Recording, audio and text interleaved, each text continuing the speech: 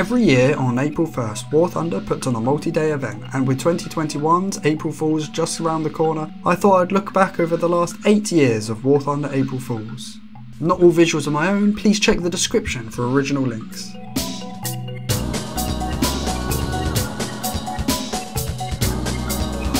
The Warthunder official channel uploaded a new video announcing a brand new nation. In addition to being able to play Russia, USA, Britain, Germany and Japan, the Pony nation was being added to Warthunder.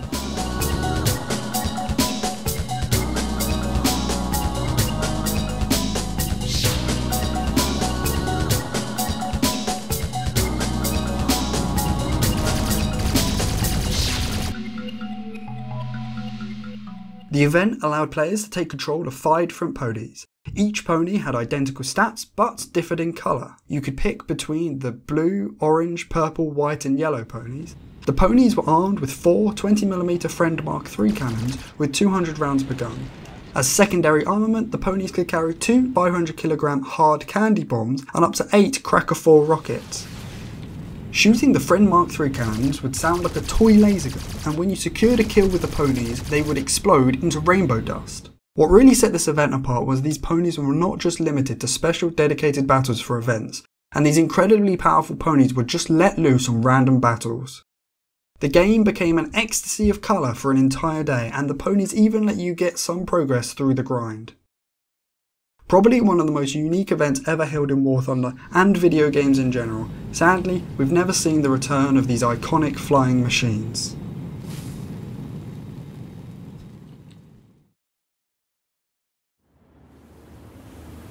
The 2014's event was set in March 1945.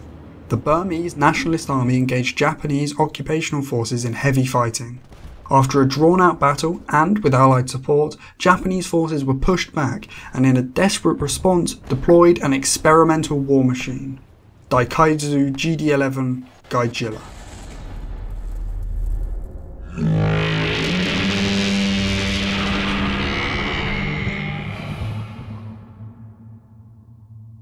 This April Fool's was to celebrate Gaijin's logo becoming a snail, and was a reference to the 2014 Godzilla movie.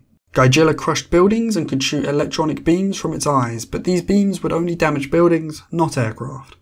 The battle was a normal air battle and with all the normal objectives like destroying enemy fighters, but with a shared goal to defeat Gaijilla. You could only damage the snail with bombs or rockets, and being the one who killed the snail would award you hundreds of thousands of silver lions, although the event was held on the dev server, so this didn't help anyone progress through the game.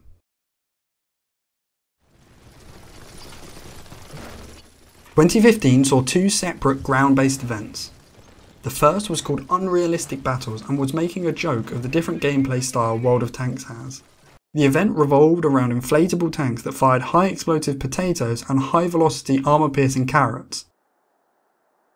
Instead of crew and component damage models, the Shermans had hit points much like World of Tanks. A different camera perspective really helped sell the joke. The inflatable Sherman was powered by 4 bicycles inside the tank and 1 man in the turret.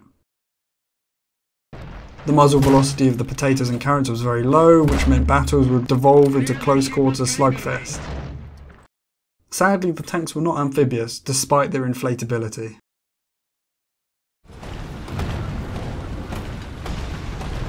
The second event of 2015 was equally as unique. March to Victory was a spoof on AT-ST walkers from Star Wars and introduced the American M35, the Russian Object 104 ST-1 and the German Panzerkampf LFR 565 armoured walkers. The premise of the event was that the walkers were initially of Russian design. The walkers resembled a KV-2 on legs with the iconic 152mm howitzer. The Americans developed their own variants from 3 pre-production ST-1s given to them by the Russians as part of the technology exchange program. German forces were able to capture several walkers and restore them ready for combat. For secondary armament, the walkers had access to 1 45mm cannon and 1 20mm cannon, as well as multiple machine guns chambered in their country's respective small arms caliber. These magnificent machines are available to play with a lineup in an event and caused absolute mayhem. Unlike the inflatable tanks, these walkers were amphibious simply just due to their height. The social media build up to the event was excellent, as Gaijin hyped up the event with several photoshopped images. The Warthunder wiki is quite extensive, and I'm not sure how much of it is officially by Gaijin, but apparently a certain glorious leader is planning to build their own walker. Hey, hey, roll and go, the anchor's on board and the cable's all stored, to be rollicking randy dandy ho. Hey. Soon we'll be warping her out through the locks. Hey. With 2016 we saw naval in its earliest form, wooden galleons going toe-to-toe on the high seas.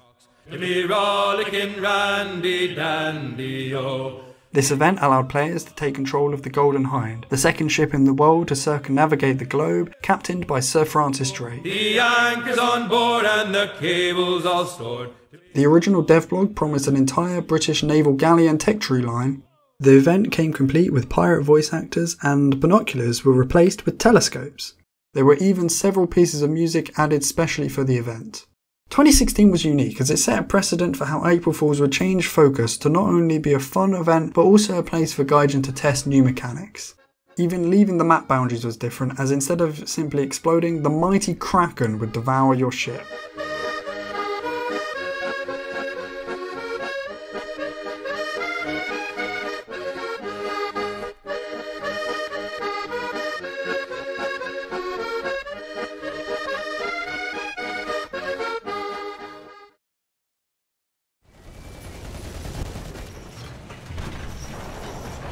Rank 9 was the next April Fools, where modern main battle tanks and helicopters were available to play. This was way back in update 1.67, before even the T-64A was added to the game, and this was the first introduction of functional smoke grenades. Middle East, a brand new map, was added specially for the event, and eventually was added to the main game. Available to play was a Leopard 2A5, a T-90A, an Apache and a Hind. The 2A5 was at battle rating 14.0, equipped with DM53, and its desert camouflage is still in the game today. The T-90A was 14.3 with 3 BM60. The helicopters came equipped with ATGMs and dumbfire rockets. The camera angle of the helicopters was off to one side instead of the direct behind view we have today. I quite like it, and I almost wish we had this view today. Silent Thunder allowed players to take control of nuclear submarines.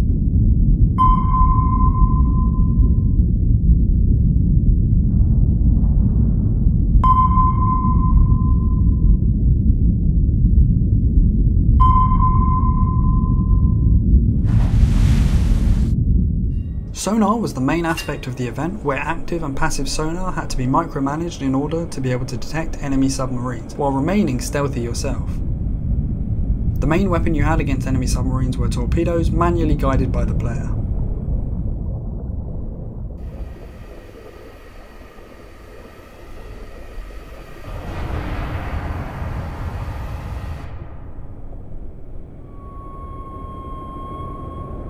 The map was called Spitsbergen and was set in the icy waters off the coast of Svalbard. The objective was to capture one of the zones, and doing so would make your team launch all of their intercontinental nuclear missiles. Presumably the world would be plunged into a nuclear winter, so I'm not really sure they were winning. There was also a simpler team deathmatch game mode. Unlike other April Fools, submarines haven't made it to the game today, and the event even made a return in October 2020, this time being called the Phantom Menace.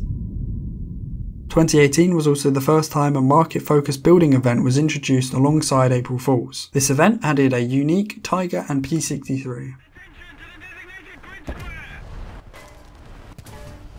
They're identical to the normal tech tree variants aside from a camouflage and premium bonuses. Silent Thunder is probably what most people remember, but Hats Off to You is probably one of my favourite Warthunder events ever. Comically large hats were added to Warthunder as 3D decorations that could be applied to tanks. For completing challenges, players would be awarded a coupon for one of the hats randomly. Random battles were pretty hilarious for a couple days, and I really liked the goofy nature of the event. You can still see these hats in the game today, although their size has been massively reduced. If you want to get a hat for yourself, they are available on the Gaijin market.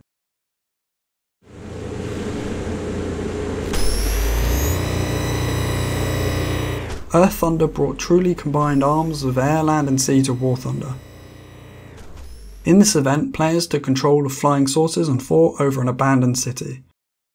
The objective was to hold A, B and C capture zones, and each zone required a different type of flight mode to engage enemies. A was in the sky and needed to be secured in the flight mode, where saucers had a beam laser to destroy hostiles.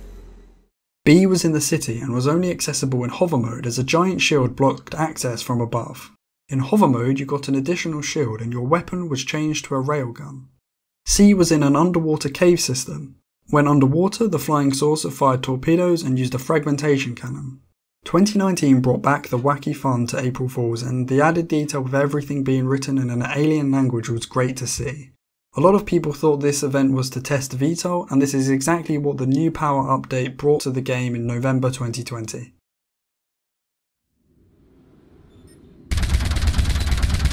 Most recently, Space Thunder was 2020's April Fool's event that ran between the 1st and the 6th of the month. The event focused around space and followed 2018's theme of a building event tied to it. The AU-1, Object 279, 20mm Puma and SGB were made available to grind. Space Thunder had 4 different ships to pick from, each with different weapons and manoeuvrability presets. Players battled around in Earth orbit for control of what seems to be a futuristic international space station. The sound design was excellent as it was consistent with how sound works in a real vacuum. Since there's no sound in space, all you could hear was your own thrusters, guns and when you collided with an object.